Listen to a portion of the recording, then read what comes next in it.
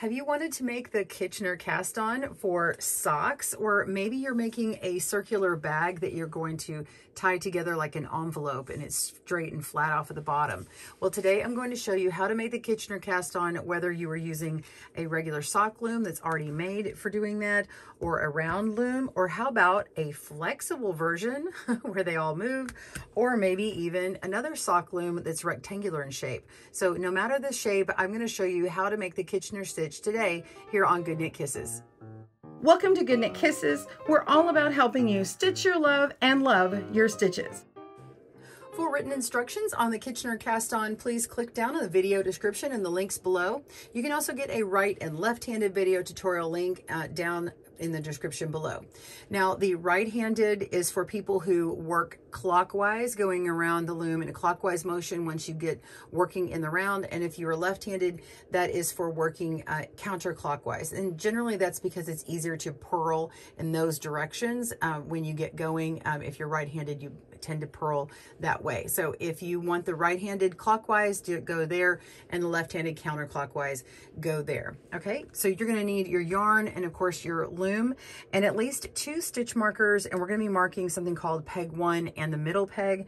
And then if you want to pre-mark out short rows, if you're doing sock knitting, you can go ahead and do that. We will have links and charts to different sock looms and what you need for that in a tutorial and blog coming up. So be looking for that on GoodKnitKisses.com. And I'm going to show you how to work with this custom CinDwood loom with the marked out pegs already, because I think visually it's easier to show you. I did want you to see what it's going to look like once you get the Kitchener ready and on there. And then this is already set up to continue knitting in the round. You can either start and making your short row, or you can start just working in the round for that. And we'll work it on the CinDwood loom first. And then stay tuned. I'm going to show you how to work it on a Knifty Knitter with unmarked pegs. If you're just doing the Kitchener, then I'll show you how to mark your marked pegs on this loom here. This is a adjustable sock loom. There are different brands out there. And then I have another loom that's just kind of any shape really, because it's flexible. As a bonus, I want to show you on our GoodKnit Kisses website, we have knit and crochet calculators. And down here, I have a sock calculator. So here's a quick tutorial. Just jump over to our interactive sock calculator and knit yourself a swatch of 4 inches. You can scroll down here, look at the different shoe sizes and the foot circumference. But I would pay attention more to the foot circumference and not necessarily your regular shoe size, because shoe size and sock size is not the same. You're going to want to measure around the ball of your foot while standing, so and putting weight on it. So get someone to help you measure that. And then that is going to help you determine what you need for down here. So you've knit a 4-inch sock swatch in the yarn and loom you intend to use. For width, we're going to write 4 inches. That's what we knit on our width. We counted our stitches in that 4 inches. Let's say it's 23. And let's say the ball of your foot measures around. Now the ball of your foot is down here by the toe. It's this widest part here. And let's say that you have 7.5 inches that you're trying to get. So once I plug that in, it automatically puts in that I need a cast on of 39. I'm going to round up to 40 in my case, because I have a sock loom that fits it. And then I have the heel toe section, which is exactly half of that. And then for stitches for the short row on either side of the heel toe section, we're going to put in 7 on one side, 7 on the other side, and then whatever number is in between, that's fine. So in this case, it's actually 6. So that's what all of these looms represent that I'm showing those marked pegs. For the CinDwood Loom setup, the Oval Sock Loom has colored pegs on one half of the loom, which we're going to call the heel toe side, since this is the half of the loom where the heel and toe are worked. And the other half of this tan pegs is what we're going to call the front side. This is the side of the sock facing up when on a foot, and we're going to refer to these when working the Kitchener cast on. So now you're going to place stitch markers on the first and last colored pegs here. And we're going to call this peg 1 and this one the middle peg, because we're going to jump down to step 1 wrapping, and we're going to place our marked loom on the table with peg 1 at the top and the middle marked peg at the bottom. The heel toe is on the on this side here, and the front is on this side over here. If you're right-handed, the front is on the right. If you're left-handed, the front is on the left. Okay, so instructions are place working yarn between peg 1 and the last unmarked peg on the front. So we're going to go to the top of the loom and lay the yarn between peg 1 and the unmarked peg on the front. So this one here, and then we're going to pull our tail underneath the loom on the opposite side and wrap it around this anchor peg. If you don't have an anchor peg here, you can just tie it on. It doesn't matter where, but you can just tie it around the loom right there. That's fine. And this just creates tension for when we're doing our wrapping. So the next instructions are we're going to work, wrap the working yarn around peg 1 on the heel toe side from the top to the bottom and bring the working yarn around to the back of the loom. And the wrap should be more like a U-wrap knit stitch, like this, and we're not working an E-wrap. So we're just coming to the inside of the loom. And now number 2, we're gonna, now number 3, we're gonna wrap the first unmarked peg on the front side around the peg from the top to the bottom and bring the working yarn back inside. So we're gonna go around that first peg and we're going around it. When we say from top to bottom, we're just trying to indicate that we're going here to here, all right? And now we're gonna bring it to the other side and we're gonna continue wrapping the next peg alternating from the heel toe side and the front side. So I'm going to go around this next peg and go from top to bottom, wrapping around. Going to go over to the other side and wrap it around the next peg. So I'm going to bring it forward so you can see what I'm doing. So it's making this serpentine look here going all the way around. So we're going from the front to the heel toe. I like to put it on the table here and then put my finger on the pegs to keep it from jumping off. And you don't need to be super tight, but we don't want to be too loose either. So it needs to be kind of taut on the pegs so you can touch it like that. It will pop off if you're not careful. You can push those down.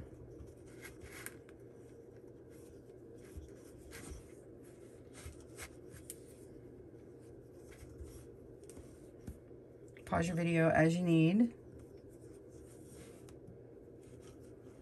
Don't forget you have controls to speed it up or slow it down.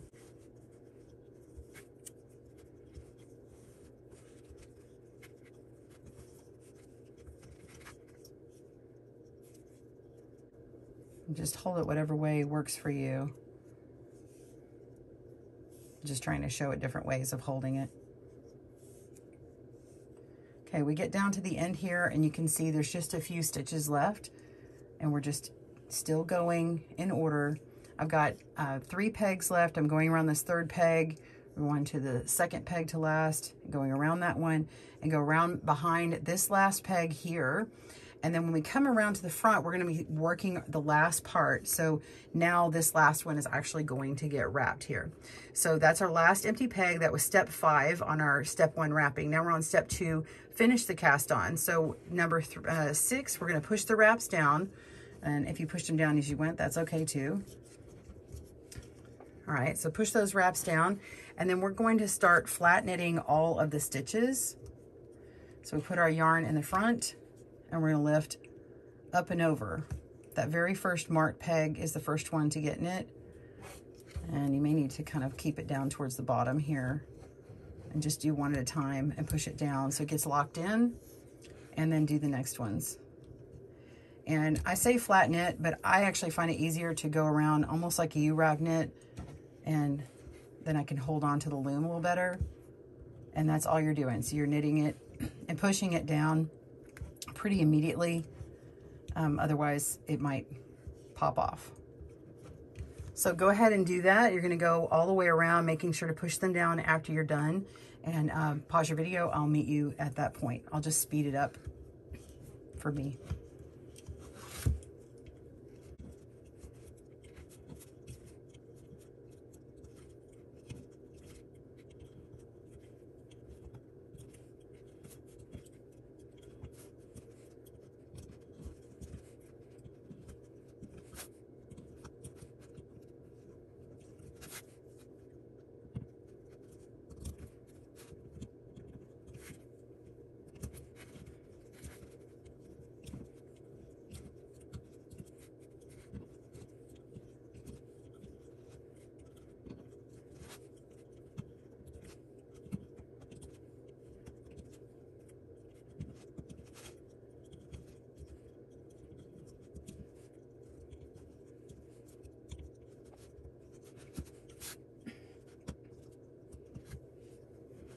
All right, coming down to the last one, and I am going to knit this very last stitch because it actually wasn't knit, it was just wrapped only.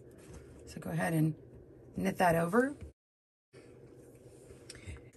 All right, so now we're on step 8. We're going to cut approximately a 15-inch strand of a contrast yarn to be used as an anchor yarn, and you're going to place one end of the anchor yarn between pegs 1 and 2 on the top of the heel toe side.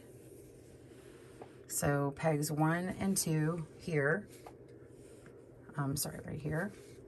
And we're going to place the other end between the last marked peg on the heel toe side and the last peg of the front side, so right here, okay? So between these 2 pegs and between these 2 pegs. These 2 pegs are actually the ones that really matter the most to make sure it's placed in the right spot, because that is going to be on your heel toe coming out in the exact spot where you want to start pulling and working with the yarn to close your Kitchener. So on this example here on my toe, this area is where my Kitchener was, and I had a strand of the dark yarn coming out here, and then flipping it over, I had a strand of the dark yarn coming out here, and then I could start pulling these loose strands. Once it gets about, you know, just far enough down on the loom, you can do it on the loom or you can do it afterward, but I don't like seeing all this hanging down. We'll show you on another video how to close that up, but for now, let's put the anchor yarn in. So you can just use a tapestry needle to put it in there. You can fish it in with your loom hook, but just go ahead and put that in and put it down to the bottom.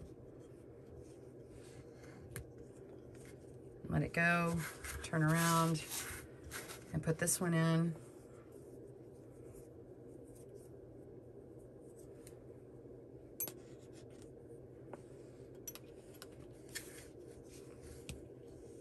All right, again, it's between these first 2 marked pegs on the short row on what we're calling the peg 1.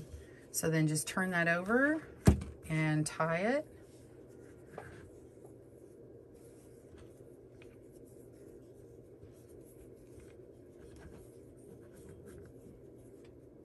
And you can put a knot if you have to, but then you would just end up cutting that. And then you are ready to begin. All right, so if you are working a short row, this is where you would start working your short row back and forth, and we'll have a video on that. And if you were going to begin working in the round, then you would just start knitting your piece. All right, let's do the Kitchener cast on the Knifty Knitter loom. So I'm going to put my 2 pegs on here, and first I'm going to start with one near the anchor peg. So I'm just going to place this one on here, and I'm going to call that my middle peg, and then I'm going to count to a halfway point and put that on there. So I know that there's 24 pegs on here, so I want pegs 1 through 12 designated. So I'm going to put them on this side over here. So this is going to be 12. So we've got 12, 11, 10, 9, 8, 7, 6, 5, 4, 3, 2, 1. And so we're going to put this on the 1 peg. We're going to call it peg 1. I know it's clear, but you can mark that up on yours. And we're going to refer to this side or this half as our heel toe side, whether you're knitting in the round for a sock or not, or whatever you're doing bottom up. And then this side is going to be the front side. This is just for referencing the Kitchener cast on is all. So go ahead and make a slip knot, and we're going to work and place this on our anchor peg. But first we're going to place it between our peg 1 and the peg on our front side. So we're putting it in between here, and we're going to go place this down, this tail down underneath the loom, and bring it up to the other side and place it on our anchor peg. If you have one. If you don't have one, then you can just tie it to your loom. And I'll show tying it to your loom on another loom. So now I pull this, and it's not going to come off. And now we're going to go ahead and wrap this, and you can refer to the written directions. Now I'm just going to use my own words rather than what I wrote for the longer part. So we're just going to pull it to this side over here and wrap around this peg, no E-wrapping. Pull it back to this first peg on the front side. All right, and then we're going to pull it around to the first peg on the heel toe side and go around. So it should look like this. And then we pull these around again and put it on here and come around to the next one and so on. So you're just going to go around each peg one time, all the way around, snaking it around, and just hold it however works for you.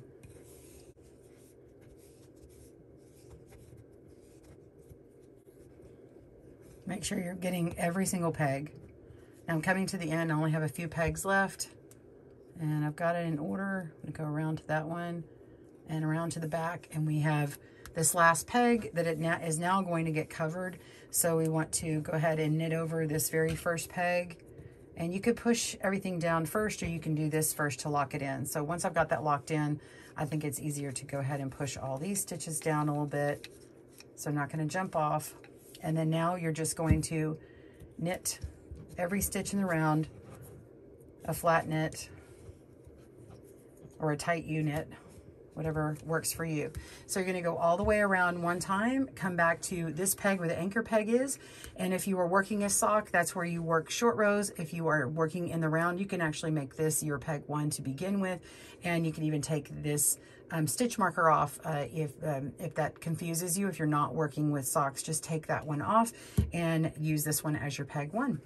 All right, let's work a Kitchener cast on for our rectangular sock loom. This one has a slider here. It can be any brand.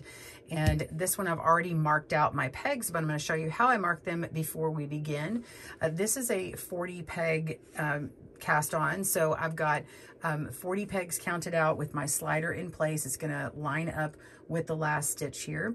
And we're going to work our short row on this short row here, the short side of the loom here, and this long side here.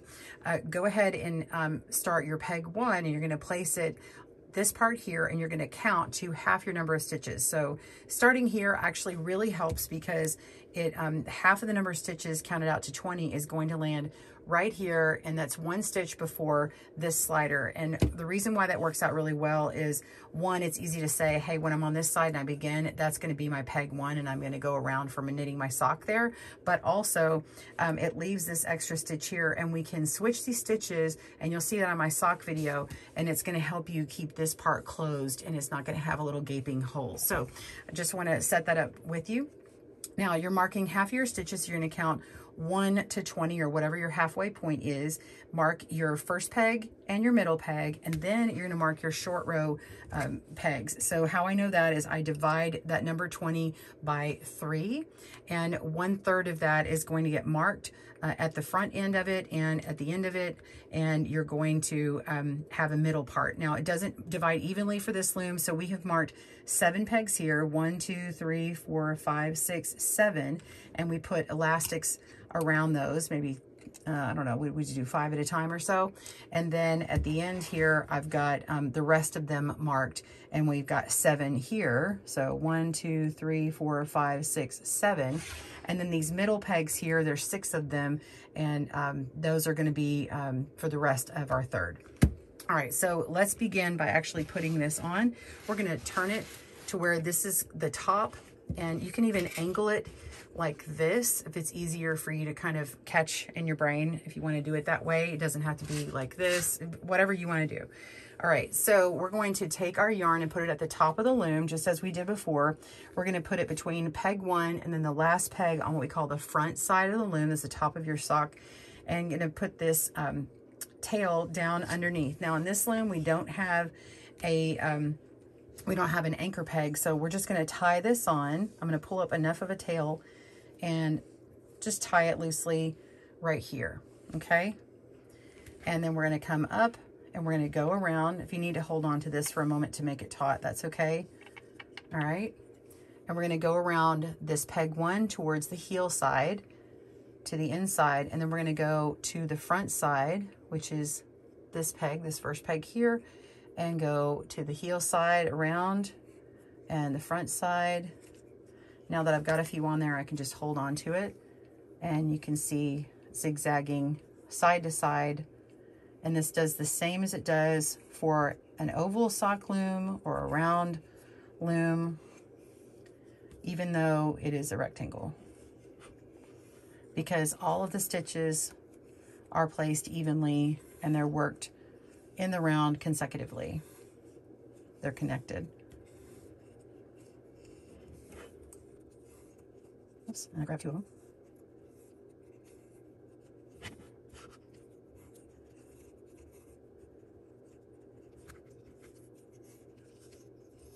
Pause your video and slow down or speed up if you need. Coming down to the end, last 3 stitches. All right, we're gonna come behind this peg here and go in the front, and then we're gonna go to this first peg here and knit over and push down all of your stitches. Okay, once you push those down, you're going to knit all the way around and come back to this point here and go ahead and knit this stitch over, and you'll begin here for your short row going back and forth. This is the KB Flexee Loom, and it is a flexible loom. You can see me fold it up and everything. They have different gauges, and they're the only brand that has this, so that's why I'm saying the brand name.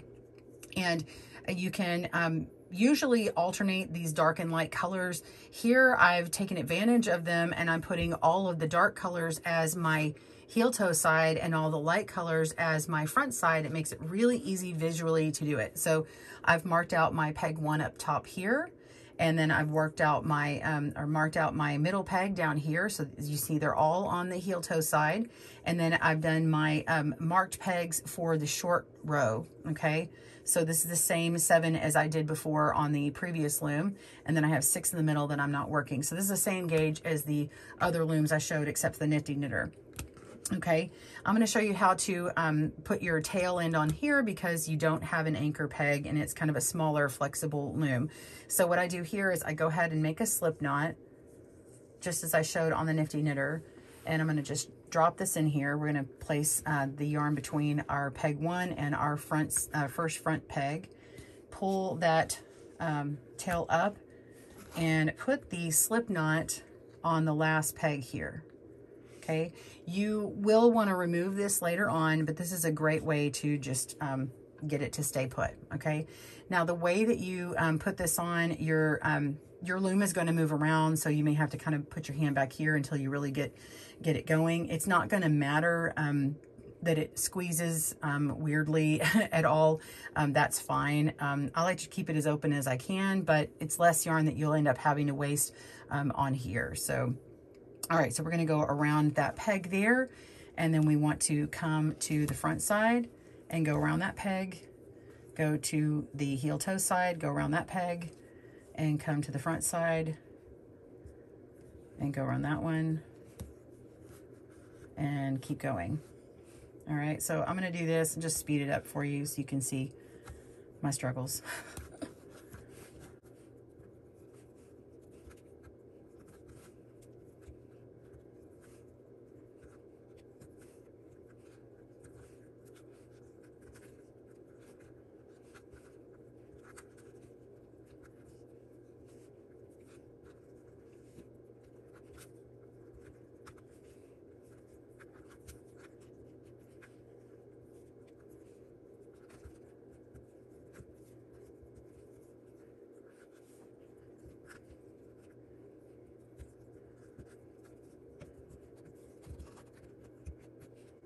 All right, coming down the last 3, and you can see it's come around to the front, and it's not ideal, but you've got it, and you're ready to start knitting over that very first stitch and pushing your stitches down so it doesn't pop off.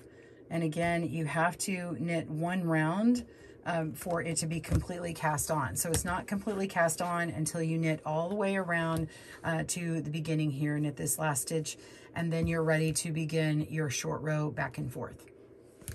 I hope you enjoyed making your Kitchener stitch, and I know you're going to have questions on how to close it up, but we will have a video tutorial coming up on how to make a toe up sock, and I will include finishing off the Kitchener on that, and we'll also make another video that's just closing the Kitchener by itself. So stay tuned at GoodKnit Kisses for more videos on knitting. Thanks for joining us today, where we help you stitch your love and love your stitches. See you again soon.